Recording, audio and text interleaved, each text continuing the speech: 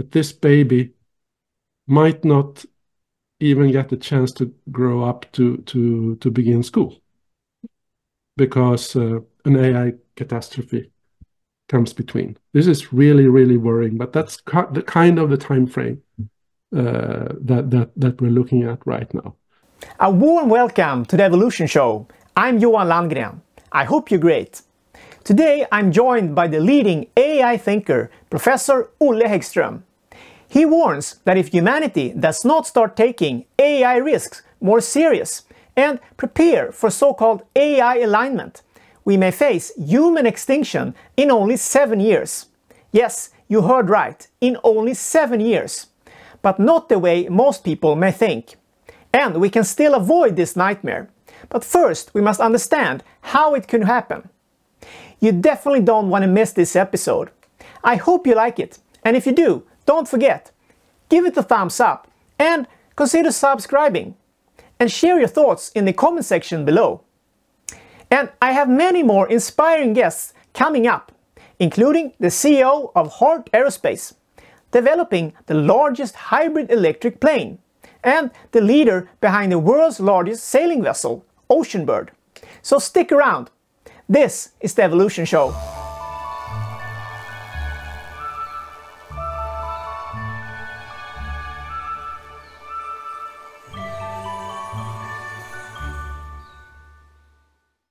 Welcome back to the Evolution Show, Professor Olle Häggström.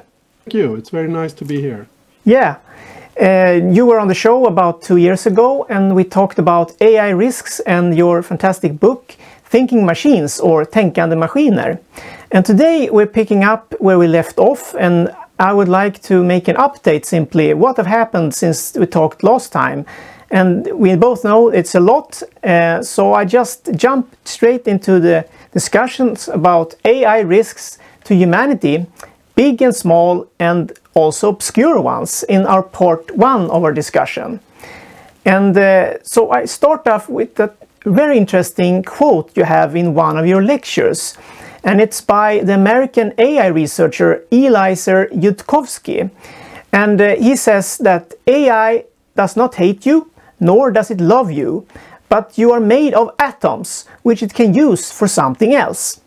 Could you briefly explain why this quote is important to understand when we look at AI risks? Yes. I mean, the point of the Yudkowsky quote is to somewhat demystify AI risk, because many people, when they hear about catastrophic AI risk, they think that it means that somehow mysteriously the AI would turn evil and would want to exterminate humanity or whatever for that reason. And what Yudkowsky points out is that this is not at all necessary. All that's needed is that the AI has a goal, which is it's optimizing for, and this is a typical property that any sufficiently advanced AI is likely to have. A goal that is different from human values and human goals. So it's not the goal of creating human welfare and human flourishing and so on. If the AI has a different goal, then we will typically end up in a situation where the world is full of resources. We want these resources for creating human welfare and human flourishing, and the AI wants these resources for something else. And the prototypical, somewhat cartoonish example that Yudkowsky and others often come back to is if the AI has the goal of maximizing paperclip production.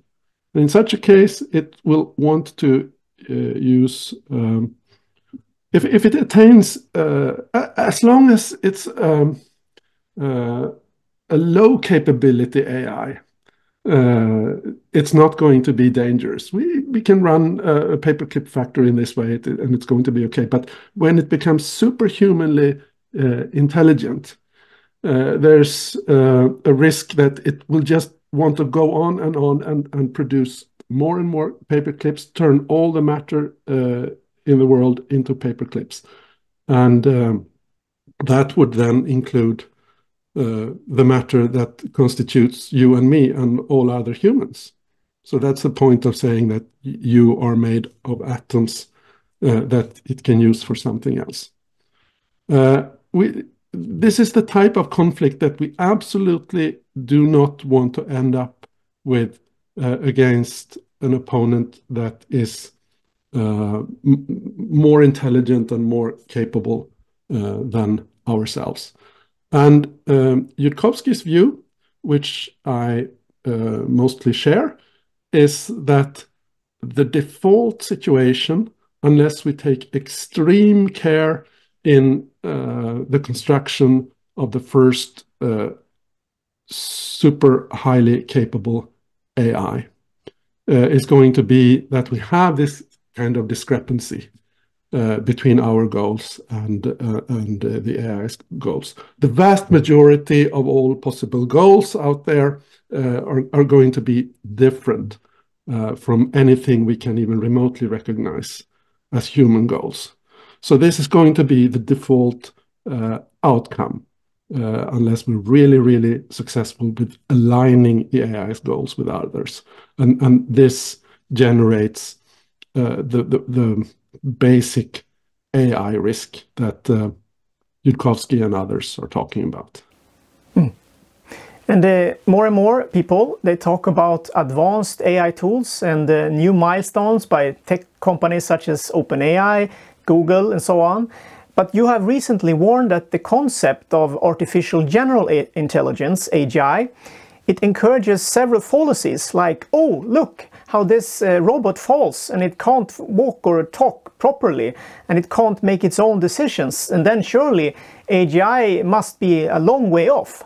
But you argue that this is a very misleading way to look at it. So could you please explain why? Well,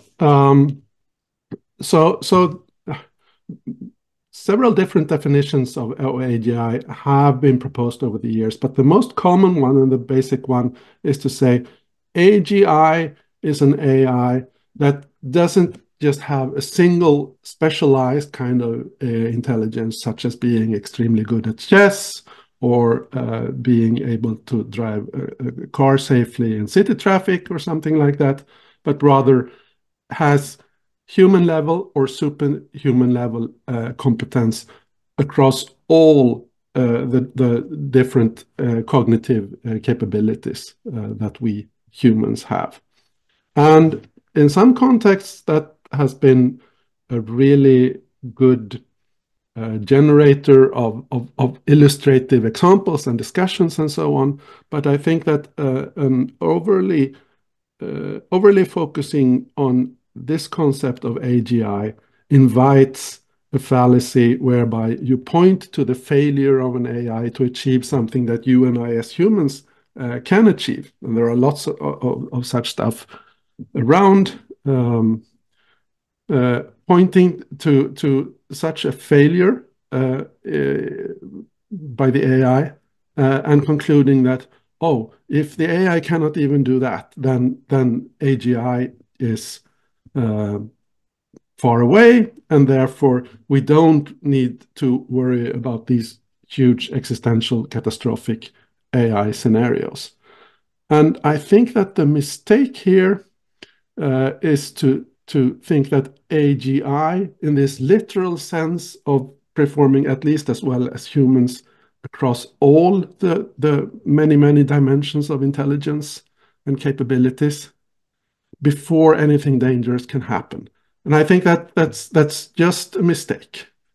And if you compare a human to an AI, such as comparing me personally, my intelligence, to the intelligence of GPT-4, who is the most intelligent? Well, the answer is that it depends on what aspects of intelligence that you emphasize. I am better than GPT-4 at some things. It is better than me at other things.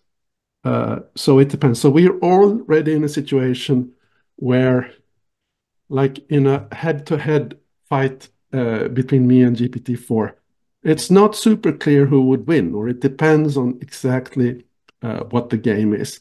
And if the game is take charge of the world, well, there are a bunch of capabilities that are especially relevant for that.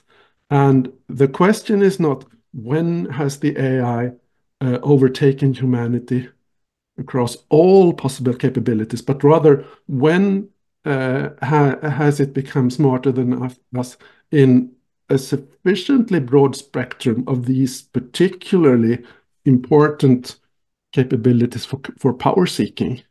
And that doesn't need to include everything. We don't, it's not necessarily crucial for an AI to be able to tie a shoelace reliably in order to take over the world.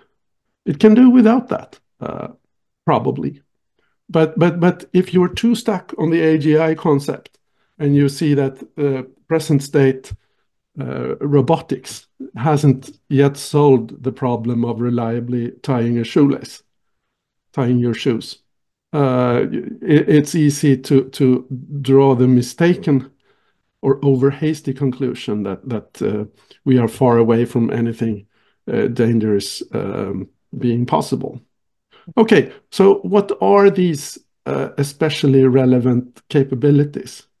And I would say that language here, maybe we will come back to this, but I'll just point out that I think that that's an extremely important tool for achieving like most everything in the world.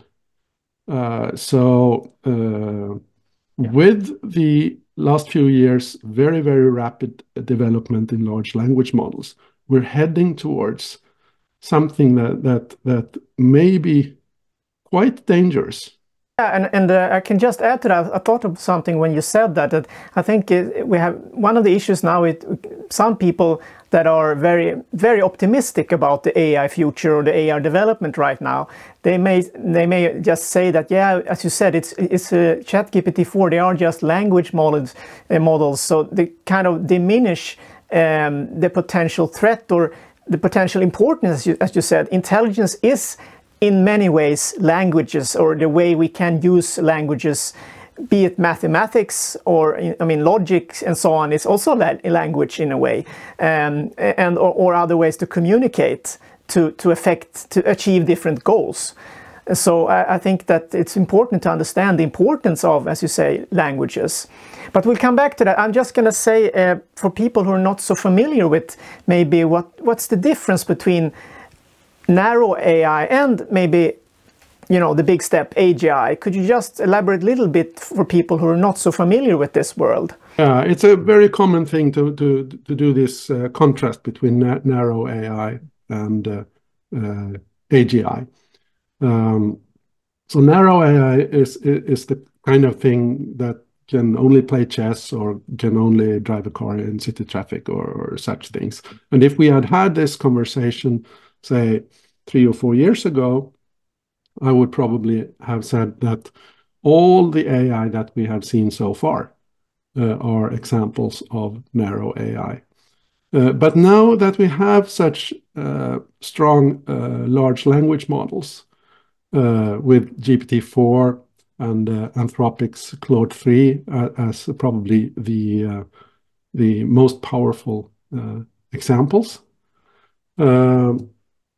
we have a situation where, in a sense, GPT-4 can only produce language. And you could claim that, okay, that makes it a narrow AI because producing language is just one particular task.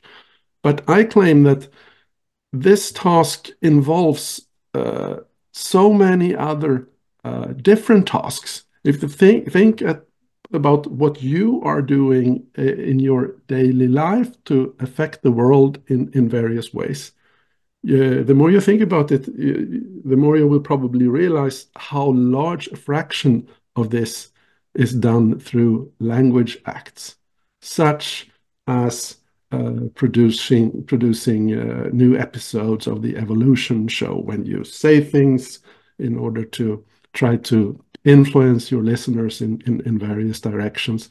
This is the same thing as I'm doing in my teaching, or when I write research reports, or I even write for popular magazines and newspapers and so on. All these things are language acts, and these are ways in which I influence the world. There are exceptions. I do gardening sometimes, or cooking. I do stuff with my hands. But I think that the really big ways in which I'm capable of influencing the world goes through language acts. And this is why I think that it would be actually wrong to call GPT an insult to GPT-4 to call it a narrow AI. It's not quite AGI either, in the sense that we talked about, of having literally all the capabilities of humans at human level or higher. It doesn't have that, but it's somewhere in a kind of gray area between narrow AI and AGI.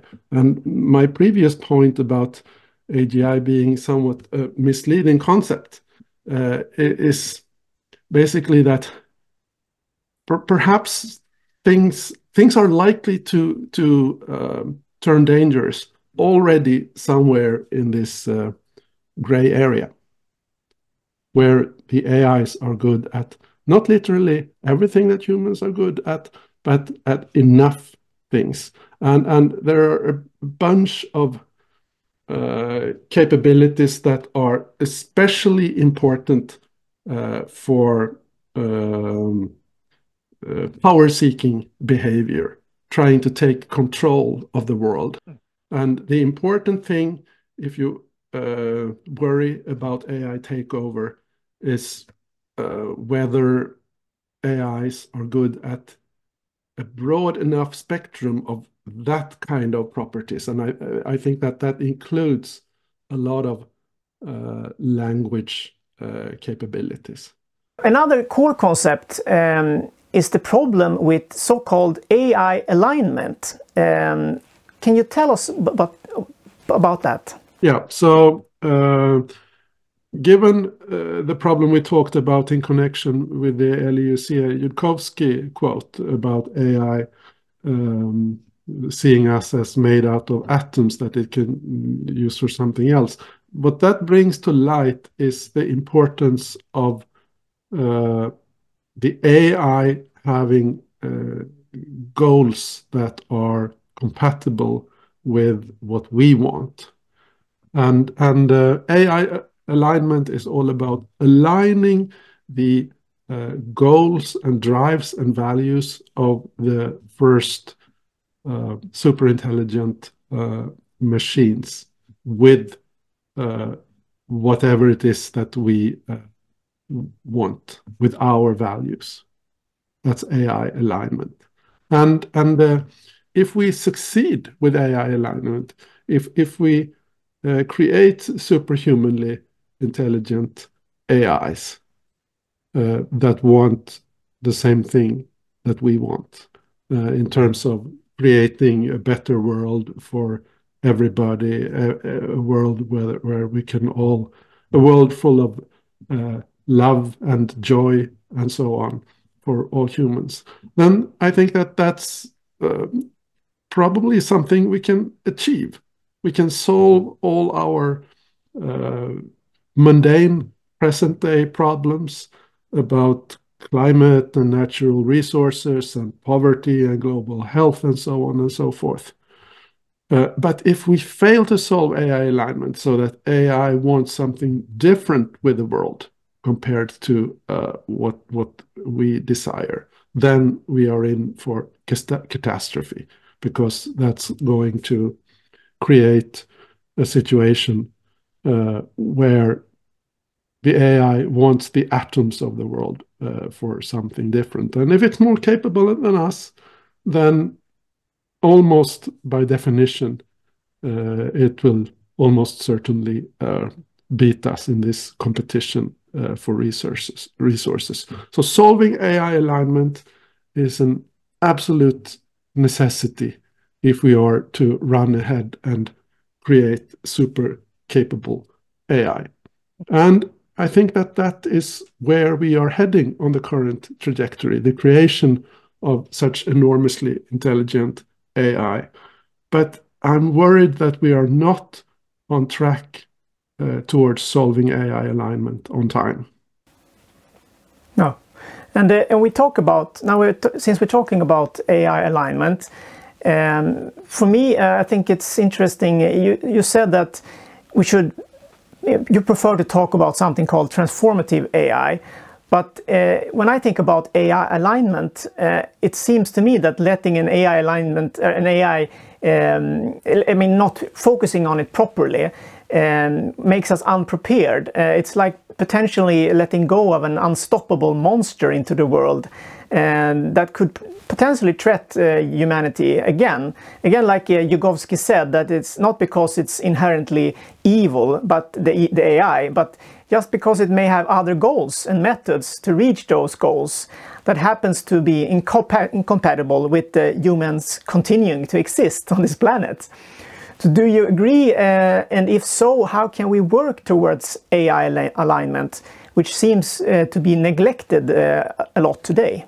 Yeah, so the latest estimates I've heard about the number of AI safety and AI alignment researchers around the world counts in a few hundred, maybe 3, 4, perhaps 600 researchers. And that is so little compared to the tens of thousands of AI capabilities researchers.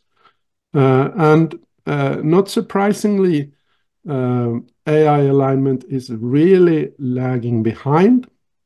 It's not that there aren't any ideas about how to move forward on AI alignment, but no one has yet presented a plan that convincingly shows that this is going to work. The most commonly used alignment-like method in practice is what is called reinforcement learning with human feedback, which is what OpenAI and some of these other leading companies are using to try to tame their large language models and prevent them from saying bad things, prevent them from saying racist and sexist things, and prevent them from helping users do criminal or immoral acts. If you ask ChatGPT how to hotwire a car or how to cook methamphetamine or whatever, OpenAI wants ChatGPT to refuse those kinds of helping with illegal things. And this is done with this RLHF technology, reinforcement learning with human feedback, where basically you have lots and lots of human users responding to different answers given by ChatGPT in various concepts by giving thumbs up or thumbs down, depending on whether the answers are in line with the restrictions that OpenAI want to have in terms of not saying bad things and so on and so forth. And this is a methodology that has had some success. It's not full success because we've seen lots and lots of examples of ChatGPT and other large language models breaking these rules. There's something called jailbreaking, which has became early last year something of a popular sport, where you employed various tricks. Users employed various tricks to get ChatGPT to break these rules. But more importantly, it is fairly well understood by now in the AI safety community that this method is not going to work as we start getting superhumanly capable AIs. And in particular, it's not going to work when AIs reach the level of situational awareness and other capabilities that makes it understand when and when not it can deceive us. And this seems to be a huge obstacle to this particular alignment methodology. So we need other things. Other things are on the table, but all of them have problems with this deception thing, which we have already seen small signs of in various examples of applications of these large language models. People have done computer experiments where they can see this type of deceptive behavior. So we need to figure out something else. And there's really nothing, there's no foolproof plan on the table. And we're even at the point where OpenAI, sometime, I think this last summer or maybe in September last year, they launched this super alignment project where they aspire to solve the AI alignment problem in such a way as to work all the way up to AGI and super humanly capable AIs. And their main idea is this. Okay, alignment seems really, really hard for us humans. So how about if we create an AI that is smarter than us at solving this problem, and it can solve the problem for us. So in short, we are worried about what highly advanced AI can do. So we create a highly advanced AI to solve the alignment problem for us. This could work, but it's a huge leap out in the dark. And it's very, very easy to imagining this failing in spectacular ways. But OpenAI have given themselves a deadline of 4 years into the future. This was done in 2023. So this means that they are hoping to finish this by 2027. And that also gives a sign of what kinds of timetables they have for the emergence of what they think may be dangerously capable AIs. This is a very, very worrying situation. And this is also why, if you read the first edition of my book from 2021, all my focus in solving this problem was putting more resources into AI alignment and trying harder to solve this problem. But I was quite dismissive of the other approach, which would be to slow down AI development. We have this like a kind of a race between, on one hand, AI capabilities going faster and faster, and on the other hand, AI alignment trying to catch up. And if we reach super intelligent AI on the capabilities side before AI alignment has been solved, then we are really, really in trouble. So I was pushing for doing AI alignment faster, but I said it's naive to try and slow down the AI capabilities part. But since then, I and many others have changed our mind and think that the situation is now so urgent and so dire that with the current speed at which AI capabilities is developing, there really isn't most likely enough time to solve the AI alignment problem. We need more time for that, and therefore we need the leading AI companies, OpenAI, Google DeepMind, Anthropic, and maybe a few others, to pull the brakes, to slow down, to give AI alignment a chance to catch up, and really have the chance to create a happy ending to this.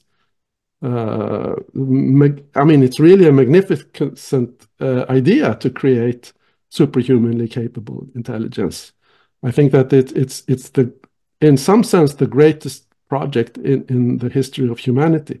But if we don't solve AI alignment, it might also be the very last thing we do. I completely agree, and this is a good bridge to my next question, because as we talk about AI, as I see it right now, it's kind of an AI arms race, if you will. It's a competition of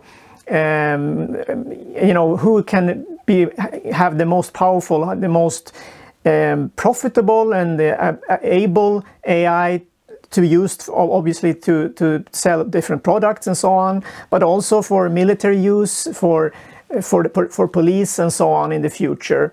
And with this in mind, we have, as you mentioned, you can have 1 or 2, 3 actors, playing by the books, so to speak, in line with the AI alignment, hopefully, as you said, and work towards something good.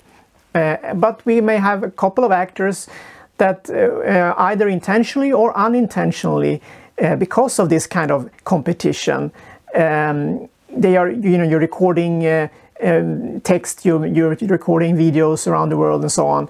But how can we, is it possible to kind of create something that could decrease the risks, since there's so many actors now sort of in the same race? To do it in the short term is not so complicated, because there are only a few actors that are at the frontier of AI development. So it doesn't sound impossible to me to coordinate like 3 or 4 or 5 AI companies in slowing down. But this is not going to solve the problem forever, because others would catch up. And what you always hear when you talk about these slowdowns is someone says, okay, let's suppose that we good guys in the West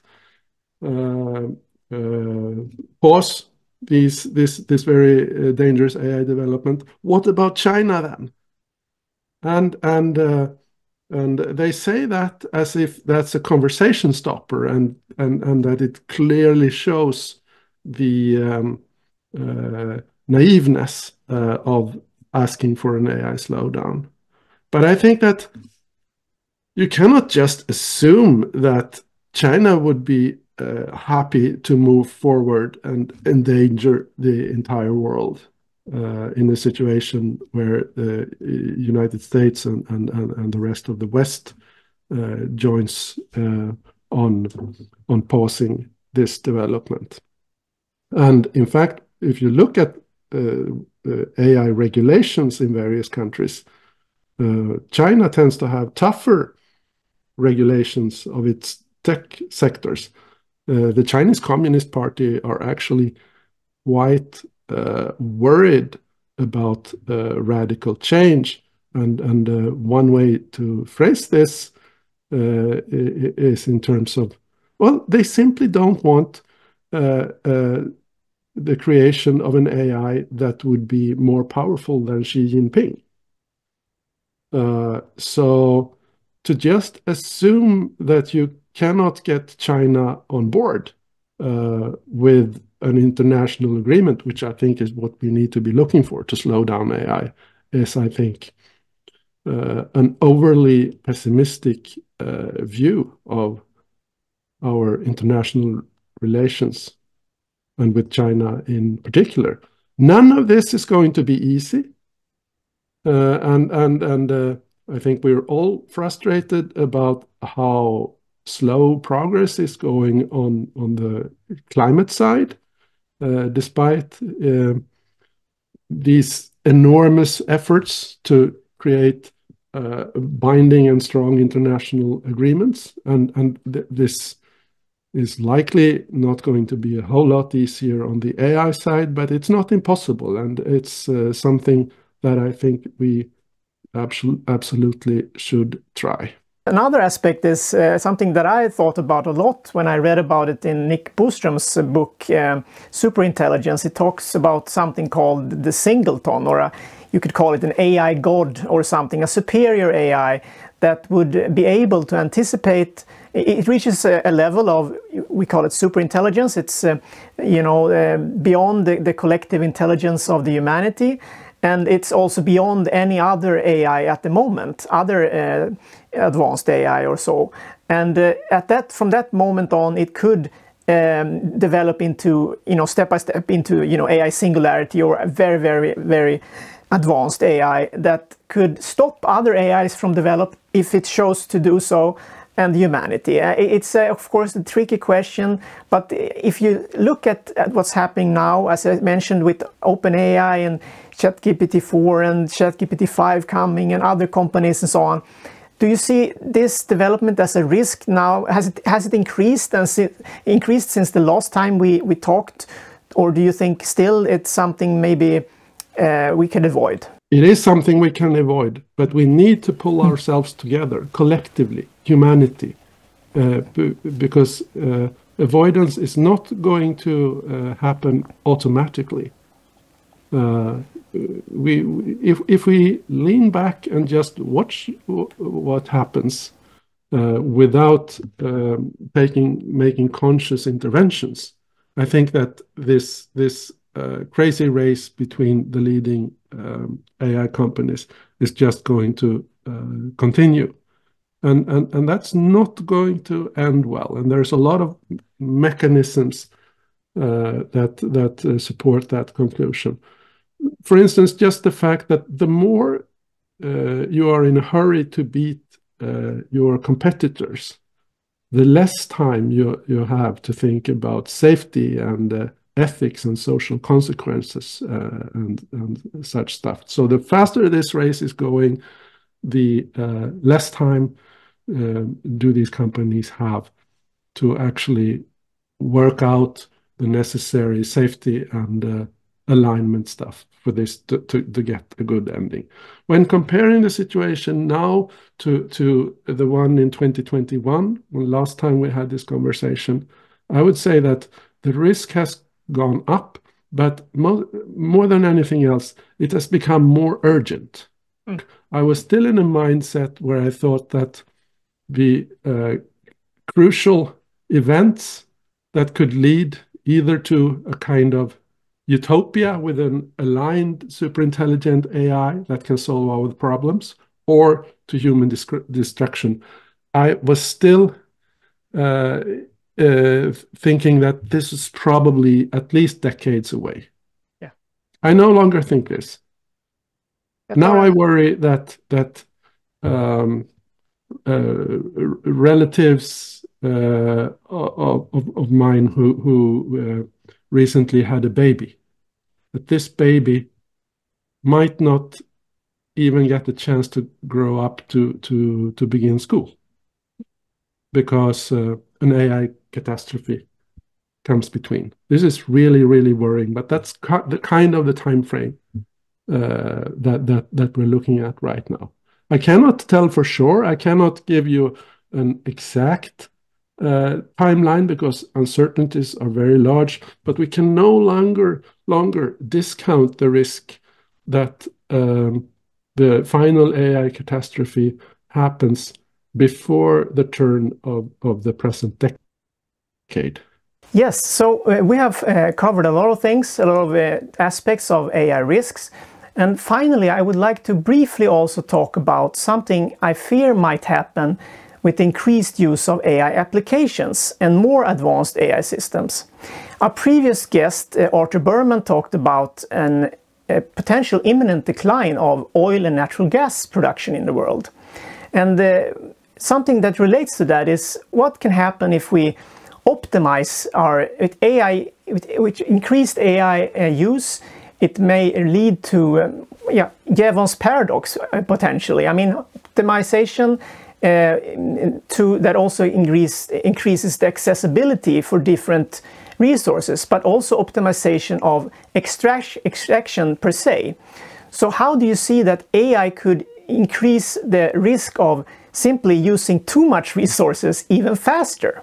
So there have been some concern in some quarters of the AI discussion in recent years about the energy consumption involved in training of these biggest AI models. But if you look at so they talk about the contribution to global carbon dioxide emissions. But where we are now, these emissions, when you look at it from a global perspective, are not large at all. The training of GPT-4 required an amount of electricity, which I cannot say exactly how much it was, but it was on the order of magnitude of a small Swedish village electricity consumption over 1 year. So given what an influential product GPT-4 is, I don't think that that's much. But this is increasing. It's increasing exponentially. We have maybe a doubling of energy consumption per year or something like that, if you look at these types of AI products. And anything that grows exponentially will become very big over time.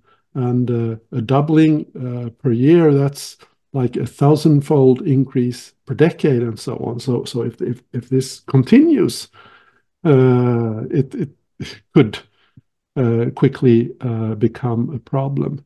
Still, I don't think that this is quite the most relevant way to look at things. I think that the really big risk is when we create superhumanly powerful AI that, I mean, if it's unaligned and if it takes over the world and if it uses the world for its own non-human purposes, that's probably going to entirely destroy the whole biosphere.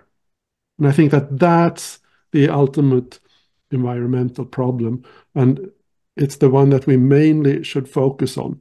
And this is not just a theoretical issue, because if you have the former perspective, if you worry about the amount of electricity consumption in the training of GPT-5 and GPT-6 and so on, then you're easily led to the idea that, okay, but if we can only make AI more energy efficient, to make the chips that the AI runs on more efficient, we're helping the environment. I think it works the other way around. I think that these leading tech companies are going to buy all the electricity and chips and so on that they can afford.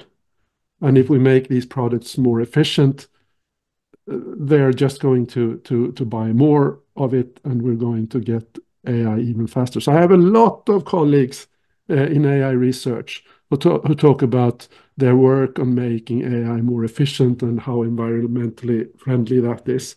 And I just don't like the framing of that.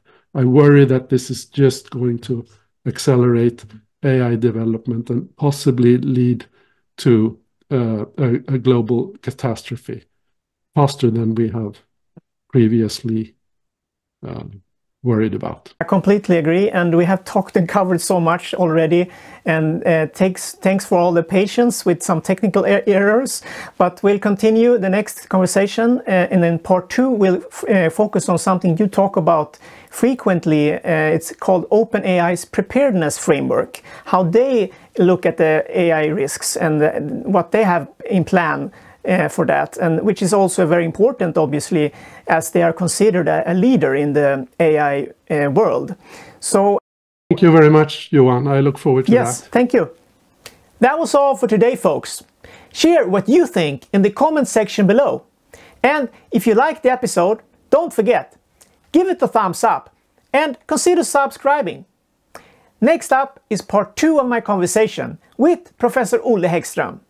We dig deeper into AI risks and talk about OpenAI's so-called AI preparedness framework. What we need to do to increase the probability of a good outcome for humanity as artificial intelligence becomes more and more capable and even superior to human intelligence. I hope to see you next time.